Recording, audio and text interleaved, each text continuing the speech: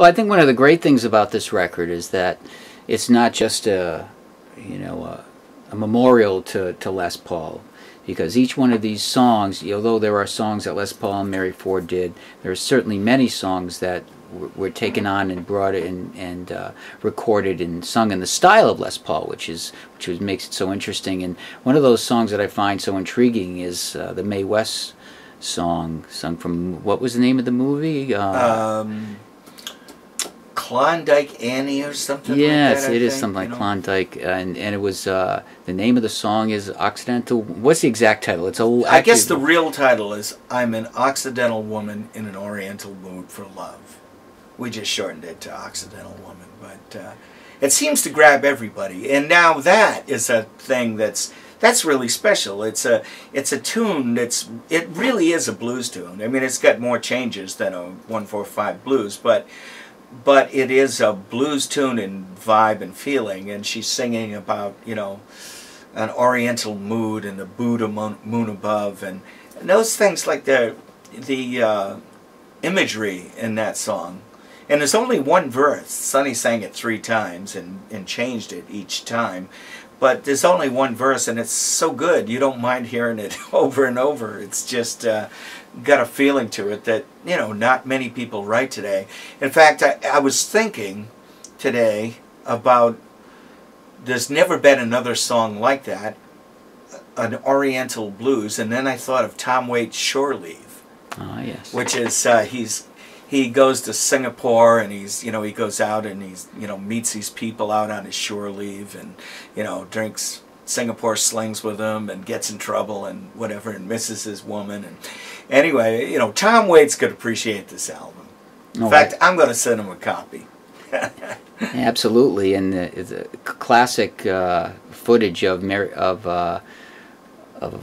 West actually doing from the movie is actually, if you go on YouTube, you can see the original clip of her, and it's just fascinating to see. It is really fascinating, and I was so fascinated by the song that I couldn't record it without a gong. So I had my friend, the great drummer Marty Richards, teaches at a school that has a gong. So I gave him a little digital recorder, and he went to school and he hit the gong 4 times, gave me 4 different sounds with it. Hit it 4 different ways, and brought it back to me, and I put it on my machine here, and that's the intro and the outro of the song is the gong, and it just can't exist without a gong. In fact, I've taken the gong track and put it on a CD, so when I play it live, I can actually put it on a ghetto blaster and hit it, and that'll be the first sound. I just can't play that song without a gong.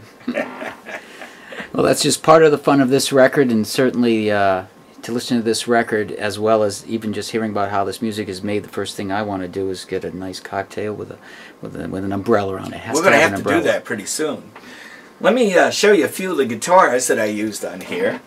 Of course, when it comes to Les Pauls, I have 2. This is my main Les Paul these days, which is a 57 reissue that I've kind of hot rodded a bit and tried a lot of different pickups till I got the right combination.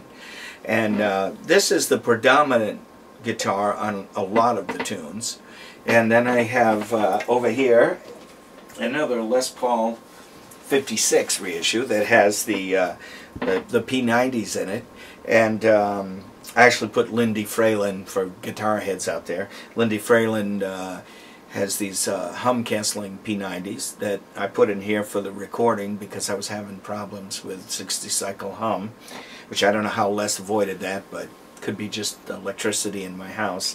And this is like the early Les Pauls that we used for his recordings. I used this on Bye Bye Blues, so I would really try to get as close as possible to his sound. All right, Duke, what do you have there that does not look like a Les Paul? This, I use this on Occidental Woman. It's kind of buried in the back, but if you listen close, you'll hear it. This is a 1930s Maybell tenor banjo.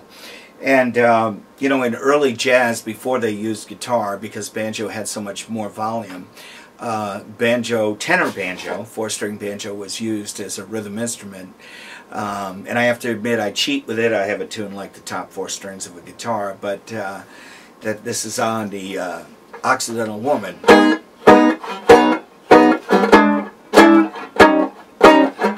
To get that authentic. I'm not much of a banjo player. But anyway, that's one of the instruments. And what do we have here? It looks like a priceless artifact from... This is a very cool instrument. In fact, it's one of my favorite guitars. This is a 1930s K Deluxe. It's an arch-topped guitar with a round sound hole. And I believe it's entirely made out of birch, I think. Not positive, but it seems to have that tone. And it's got a sound that almost mimics an old cheap National resonator. It's got a very unique sound, like what we used on for the intro to the guitar part on Occidental Woman.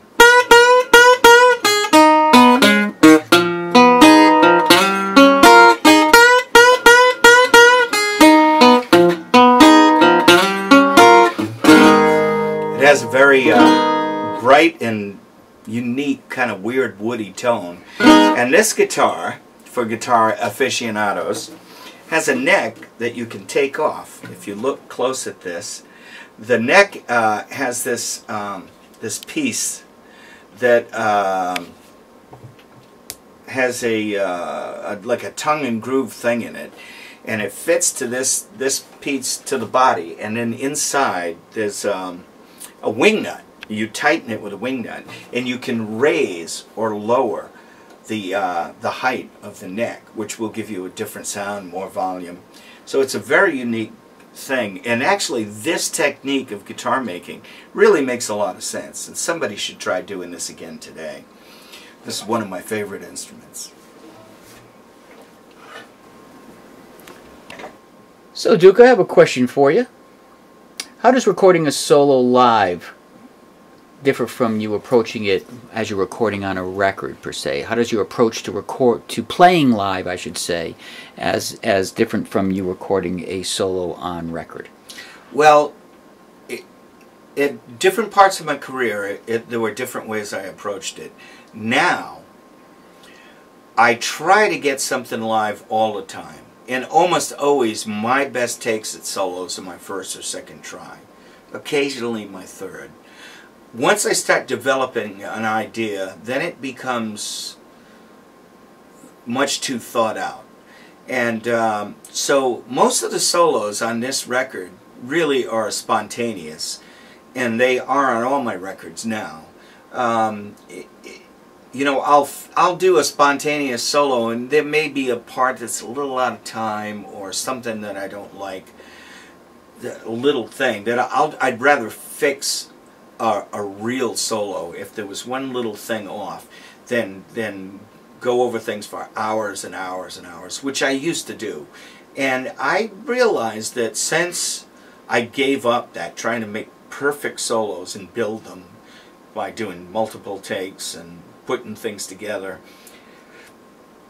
it appears to me that people pick up on the live vibe of doing a solo. I mean, I'm not saying I don't overdub, but when I do, I try to make it live. I try to make it, you know, I just go for it. And occasionally that doesn't work, but usually it does. And sometimes if I don't get a solo on the first few takes on the first day, then I'll come back again and do it another day, which on this album I did a few times where I tried things and I just wasn't getting the feeling, and I could have spent hours laboring over a solo and getting something technically perfect, but I prefer to just come back fresh and just go for it, hit it. If you're ever feeling somewhat stale putting a solo down on a record, what is the first thing you try to do? Change the guitar? Change the atmosphere of the room? What would be some idea, some way of getting First a fresher thing I would approach? do would try it on a different instrument, in a different sound, because that I am affected by sound. If that doesn't work, I have a drink.